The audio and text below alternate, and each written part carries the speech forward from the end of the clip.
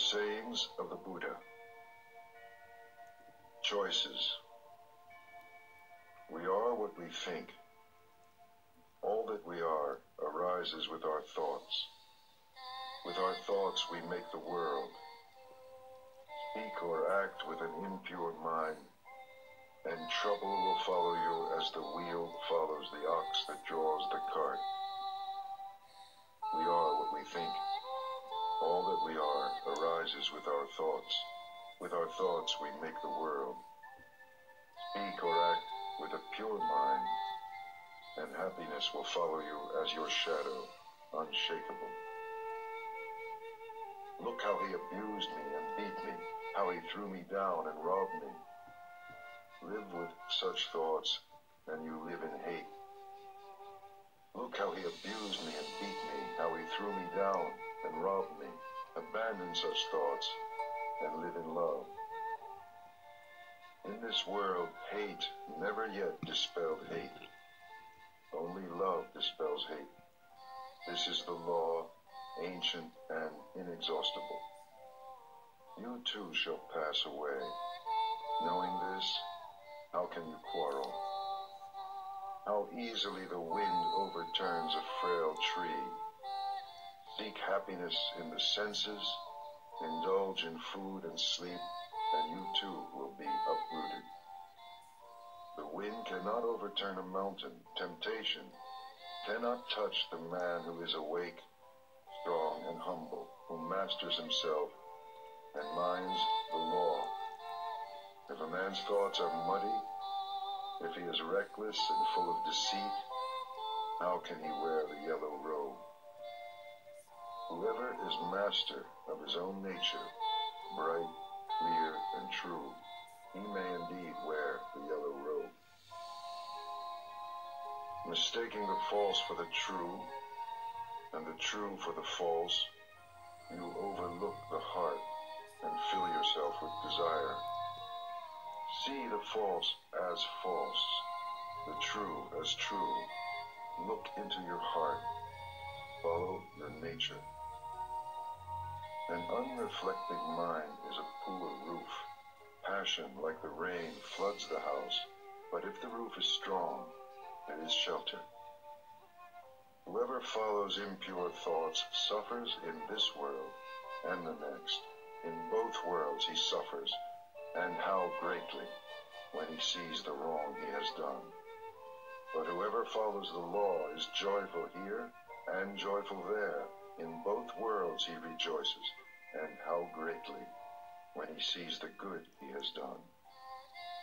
For great is the harvest in this world, and greater still in the next. However many holy words you read, however many you speak, what good will they do you if you do not act upon them? Are you a shepherd who counts another man's sheep, never sharing the way? Read as few words as you like, and speak fewer, but act upon the law. Give up the old ways, passion, enmity, folly. Know the truth, and find peace. Share the way. Wakefulness. Wakefulness is the way to life.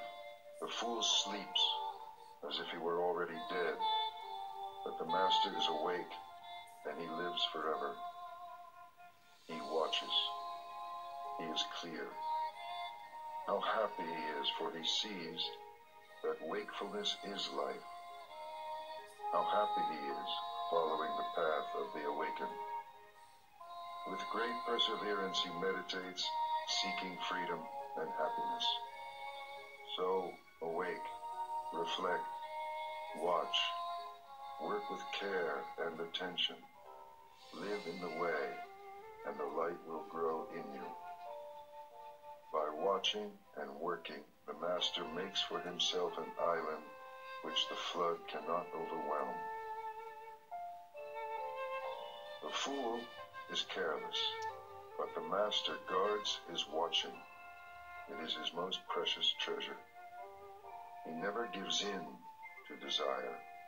He meditates, and in the strength of his resolve he discovers true happiness.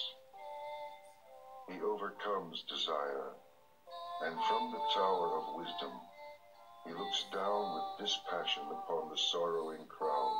From the mountaintop he looks down on those who live close to the ground. Mindful among the mindless, awake while others dream, swift as the racehorse, he outstrips the field. By watching, Indra became king of the gods. How wonderful it is to watch, how foolish to sleep. The beggar who guards his mind and fears the waywardness of his thoughts burns through every bond with the fire of his vigilance. The beggar who guards his mind and fears his own confusion cannot fall. He has found the way to peace. Mind. As the fletcher whittles and makes straight his arrows, so the master directs his straying thoughts. Like a fish out of water, stranded on the shore, thoughts thrash and quiver, for how can they shake off desire? They tremble, they are unsteady, they wander at their will. It is good to control them, and to master them brings happiness. But how subtle they are, how elusive. The task is to quieten them, and by ruling them to find happiness. With single-mindedness, the master quells his thoughts. He ends their wandering. Seated in the cave of the heart, he finds freedom. How can a troubled mind understand the way? If a man is disturbed, he will never be filled with knowledge. An untroubled mind, no longer seeking to consider what is right and what is wrong, a mind beyond judgments, watches and understands. Know that the body is a fragile jar, and make a castle of your mind. In every trial, let understanding fight for you to defend what you have won. For soon the body is discarded. Then what does it feel? A useless log of wood. It lies on the ground. Then what does it know? Your worst enemy cannot harm you as much as your own thoughts unguarded. But once mastered, no one can help you as much, not even your father or your mother. Flowers. Who shall conquer this world and the world of death with all its gods? Who shall discover the shining way of the law? You shall, even as the man who seeks flowers finds the most beautiful, the rarest. Understand that the body is merely the foam of a wave, the shadow of a shadow. Snap the flower arrows of desire, and then, unseen, escape the king of death, and travel on. Death overtakes the man who gathers flowers, when with distracted mind and thirsty senses, he searches vainly for happiness in the pleasures of the world. Death fetches him away as a flood carries off a sleeping village. Death overcomes him when, with distracted mind and thirsty senses, he gathers flowers. He will never have his fill of the pleasures of the world. The bee gathers nectar from the flower without marring its beauty or perfume. So let the master settle and wander. Look to your own faults. What you have done or left undone. Overlook the faults of others. Like a lovely flower, bright but scentless, are the fine but empty words of the man who does not mean what he says.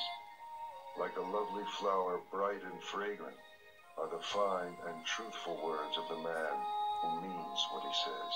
Like garlands woven from a heap of flowers, fashion from your life as many good deeds. The perfume of sandalwood, rose bay, or jasmine cannot travel against the wind, but the fragrance of virtue travels even against the wind as far as the ends of the world. How much finer is the fragrance of virtue than of sandalwood, rose bay, of the blue lotus, or jasmine? The fragrance of sandalwood and rose bay does not travel far, but the fragrance of virtue rises to the heavens. Desire never crosses the path of virtuous and wakeful men. Their brightness sets them free. How sweetly the lotus grows in the litter of the wayside. Its pure fragrance delights the heart. Follow the awakened, and from among the blind, the light of your wisdom will shine out purely.